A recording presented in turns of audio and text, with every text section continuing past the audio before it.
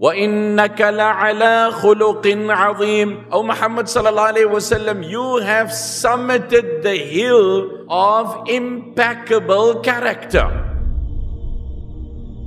Everybody had to say he is the best person, foe and friend, ally and adversary. And the truth be told, your goodness is measured by what your enemy says and not your friend. So the enemies were compelled to say that Muhammad ﷺ is the greatest human. Now listen to this. They would say the Prophet ﷺ, وَالْعِيَاذُ بِاللَّهِ وَالْعِيَاذُ بِاللَّهِ, is a soothsayer, is a magician, is a fortune teller and whatever. And then when they have something to entrust valuable, they come and give it to him. This is documented. It's right across. Muslim authors or non-Muslim authors. So they would say the most nasty things about the Prophet ﷺ, yet the character of the Messenger ﷺ was so amazing that they would come and leave their valuables in the care of the Messenger ﷺ.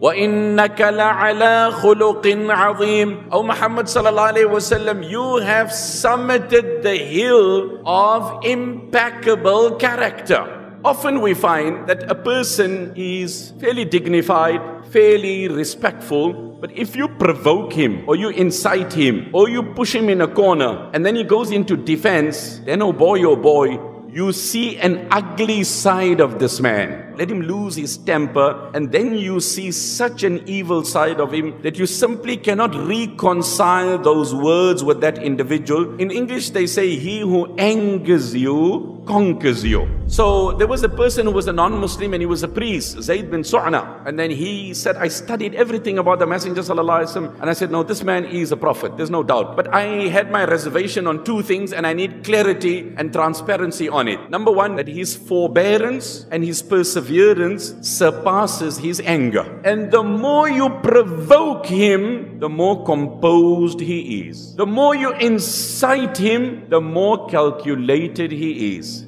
Zayd bin Su'na said, so I wanted to test him out. So I came out, the Messenger sallallahu alaihi wasallam was with Ali radiallahu anhu. A villager came and he said, O Prophet of Allah, I've invited my nation to Islam and I told them prosperity will come your way, but adversity has fallen in their lap. Can you give me some money so I can help them? So the Messenger sallallahu alaihi wasallam said, I don't have anything. He asked Ali radiallahu anhu said, I don't have. So I stepped forward, Zayd bin Su'na, who was not a Muslim at that time. I said, O Muhammad sallallahu alaihi wasallam, of course he was not a Muslim, but this was an exercise he was carrying out to study. I can give you money, and an agreement was made, X amount will be given and it will be paid on a date. Nabi Sallallahu agreed. Nabi Sallallahu took the money from him, gave it to the individual, and he said, distribute it amongst your people and give them hope and encouragement, etc. And the individual left. He said 2 days before the duration had lapsed, there were 2 more days of grace left for the Messenger sallallahu alaihi wasallam to offset the debt. I came to him and I said, Yabna Abdil Muttalib, ma uriftum illa mutla. Oh, the grandson of Abdul Muttalib, you have not paid me my money. And you people are known to procrastinate when it comes to settling of debts. And Umar ibn al-Khattab radiallahu anhu was sitting next to the Prophet sallallahu alaihi wasallam, and Umar radiallahu anhu's eyeballs were turning rapidly. And he said, oh enemy of Allah, are you literally blurting what you blurt into my Prophet?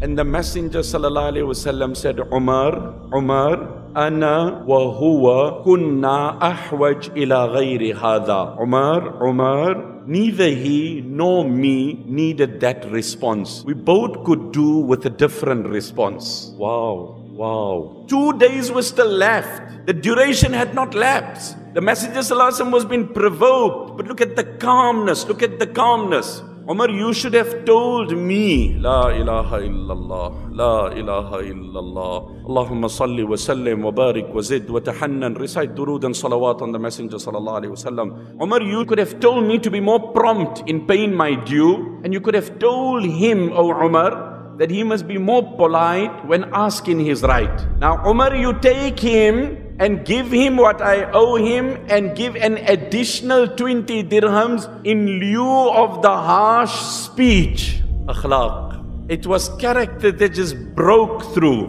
In English they say, when you cannot change what's happening, then change the way you react to what's happening. That's where the power lies. Regardless of what people tell us, we're responsible for the manner in which we react. We can be bitter or better. As Umar is walking with this man, Zayd bin Sa'na says to Umar, "You know me?" Umar is like, "I don't want to know you."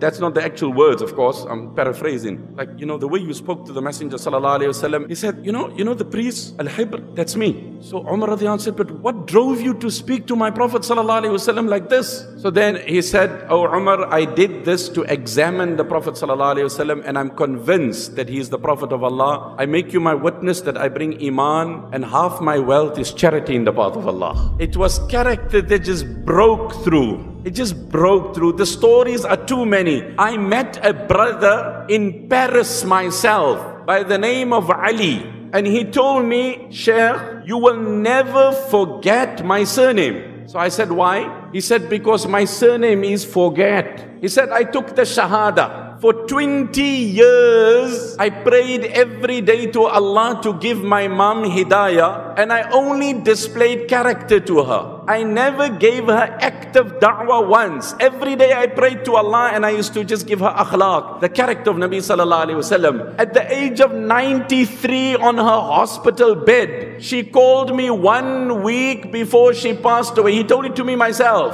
1 week before she passed away. And she said, "Ali, I want to accept your faith and die like you." Character. I'll leave you on this note. We are more concerned about our reputation than our character. Reputation is the perception of others about us. Character is what we actually are. Reputation will get you married, but it takes character to keep you married. Reputation will get you employed, but it takes character to keep you employed. It's easier to impress the whole world than your spouse, but it's more important to impress your spouse than the whole world. Reputation is the perception of others about us. Character is what we are.